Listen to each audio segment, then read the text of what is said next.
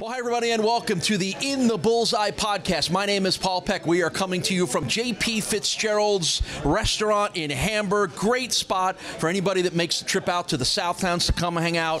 Food is great. The bar is great. Plenty of TVs to watch all kinds of games, particularly football. We are in spring football season. It is just wrapping up for the Bulls, and we are joined on this edition of the In the Bullseye podcast by Bulls offensive coordinator and quarterbacks coach Shane Montgomery. How many spring practices that just wrapped up for you in your illustrious career?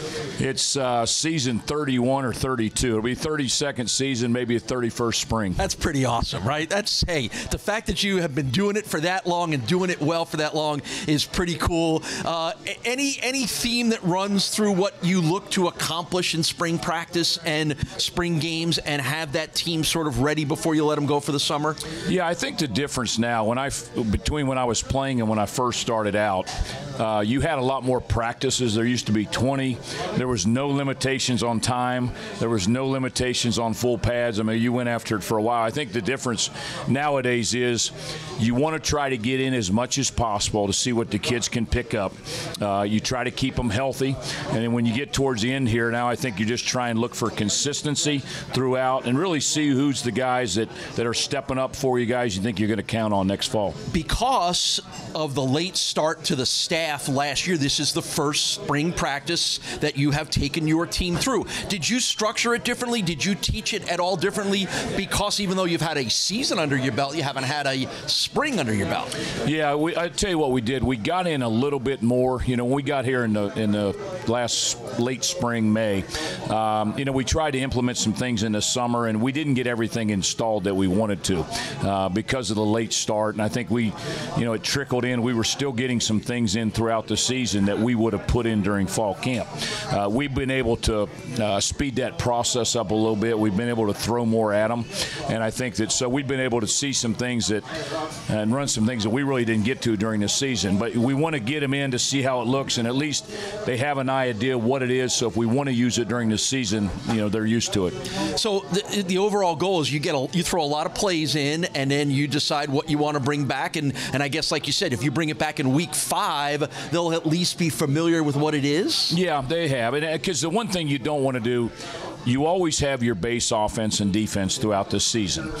And you're going to run the same plays, week after week, but you are going to install some things. The things you don't want to do, I think the successful teams, you don't want to have a complete different game plan every week. So as much of the schemes that we can get in now, at least our guys have an understanding. And if we don't use them for week 4 and 5, at least they've run it before, so they have a little bit of knowledge of it. All right, well, let's dive in a little bit to some of the key players that are going to be a part of your offense. And there are a lot of new names and some players in different roles. And I guess we should start where we always start, which is the quarterback position. You are looking for a new quarterback this year. Run us through the guys, how they performed in the spring, what each of them bring to the table, and where you are and where you're going with the decision process. Yeah, well, it's been open competition, which it was last year. We've got 4 guys right now that are taking all the reps. Obviously talked about new guys. Cole Snyder has come in, a local product from Rutgers. He's got 3 years under his belt. He does have a little bit of experience. And then we've got 2 returning guys, one in Matt Myers, another local product that has played a lot in the past, and Casey Case, who's been in the system for a year and has been in the program for 2 years. So those guys are getting the majority of the reps. Brian Plummer, a freshman from Maryland, is getting some reps also. So what I've tried to do really is just try to get those guys as many reps as possible. We've kind of alternated them with the 1s, 2s, and 3s throughout camp, really just to get them with different people, see how they fit and mesh with different people, whether it's receivers, whether it's the O-line, and it's really, just trying to get them as many reps as possible in certain situations, and then we'll grade them, and then I'm sure that, we'll have the process that will continue throughout the fall before we're ready to name a starter. Right, so that won't happen until you get a little bit into fall. Yeah, I don't think so. I think we'll keep it. We'll keep grading them. We'll keep seeing how they perform, and then we're gonna,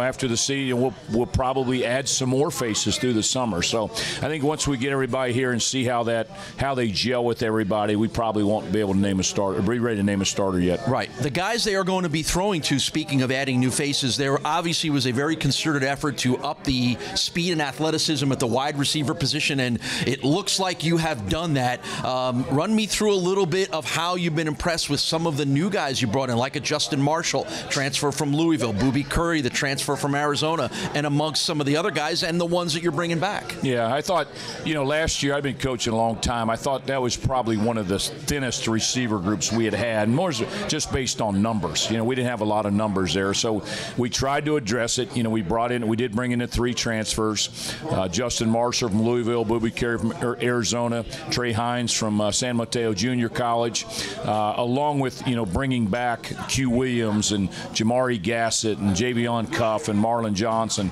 And we talked a little bit about this before, but the guys that came in new are picking things up. They're doing some good things. They're going to bring a lot more big play capability to our offense. But I've been impressed also with the guys that return. They've done a really good job in retention of improving their play. They've all gotten bigger and stronger, and they're contributing more. You got a guy like Giovanni Ruiz, who's coming back from an injury, who's almost, when he gets there, he'll almost be like adding another transfer. So it's a much more athletic group, much more explosive group than we had last year, and I look forward to watching them in the fall. You're listening to the In the Bullseye podcast with Bulls offensive coordinator and quarterbacks coach Shane Montgomery. My name is Paul Peck. We're coming to you from J.P. Fitzgerald's restaurant in Hamburg in the Southtown. So the guys up front will obviously have to play a big role in getting those quarterbacks and those receivers time to do what they want to do.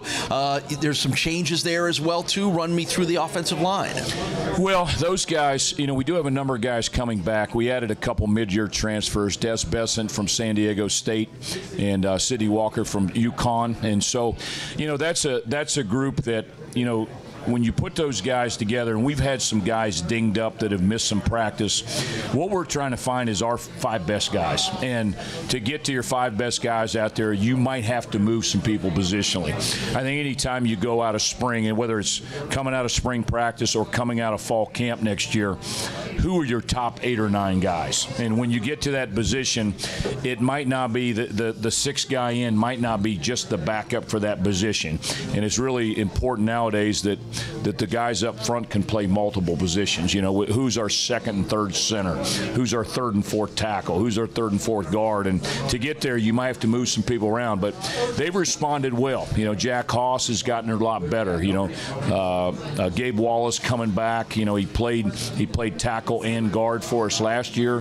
He's played both. So we're trying to get those guys as much experience as possible at different positions so that we can put our 5 best out there. And that will be a continual process throughout the summer.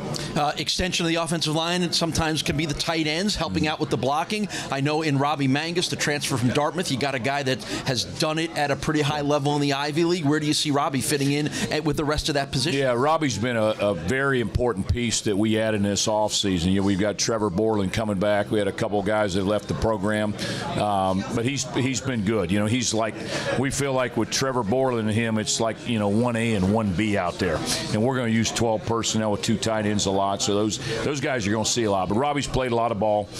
He's an Ivy League graduate, so he's a smart guy. He was an all-league guy too, so he's got talent. But those guys are not only just on the line blockers, but those guys are guys you can split out and do some things with. So we've been really pleased with that. That's a position that I always felt like you can't have enough depth there because those guys are not only important on offense, but they're important on special teams. Right. And those guys have done well, and I think both those guys will have really solid years for us. There'll be new names at running back this year, some younger guys. And, I know in a guy like Mike Washington, that's a guy that there was some buzz around when he got into the program. He played a little bit last year, and then there's some younger guys that maybe we don't know a ton about. But obviously there's a tradition of being a great running back program. Do you feel like that's going to continue? I do. I think, the thing, Ron Cook got hurt really early in camp, and he's been out, I think, since practice 2. He'll be back. It was tough losing him because he was the one that had the most experience, but he's been really helping the younger guys. You've got Mike Washington,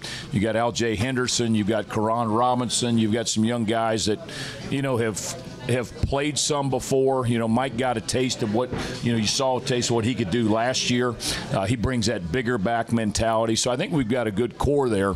They all run the ball well. They all catch the ball well. The backfield, I think, the thing for them will be how quick can those guys get picking up pass protection, because that's an important part of today's game. But people don't always think of that about they don't. And I think that's the biggest transformation from high school to college, is because I don't know how many guys picked up blitzes and things in college. So the younger guys, they have a chance to play more early when they can do those types of things that people don't see all the time. But I think we feel really good about that group. Coach Knox, our new running backs coach, doing a great job with them, and they'll be ready to play. So as we head, into the summer and we get into the fall and we get into the season, give me an idea as we wrap things up with you, Shane, of what might this offense look like differently than it has in the past, or what do you really want it to look like when you start to get into those games in September and start to get things happening the way you want them to? Yeah, well, we're built offensively. We want to be a fast, physical team. We'll mix tempos in.